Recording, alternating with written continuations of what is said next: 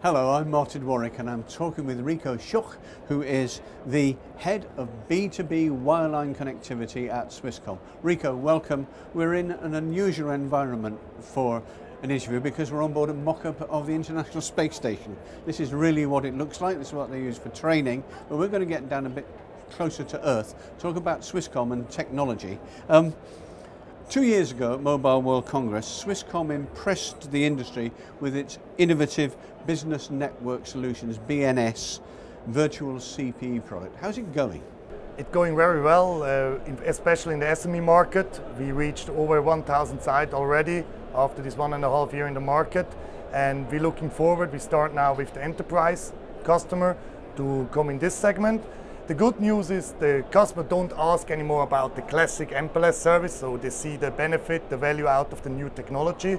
So like self-care, automatization and combine of different products. So I'm really looking forward to growing in this business more and more. Can you tell us something more about the SD-WAN market in Switzerland and how you see Swisscom's position in the market in 2 years, 3 years' time? Yeah, hopefully we are still market leader. We have a big market share at the moment. We want to hold this.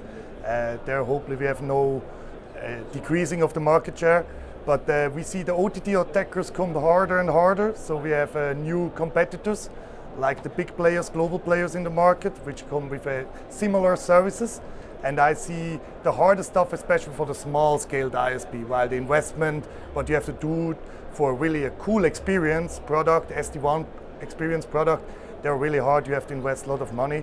But in general for Swisscom, we're on a good path. We are the first, we are market leader, so we are in the pole position, and I'm looking forward that we can keep the market share and the position, and it's still the revenue that will be another hard stuff. Rico Schoch, thank you very much indeed. Thank you very much.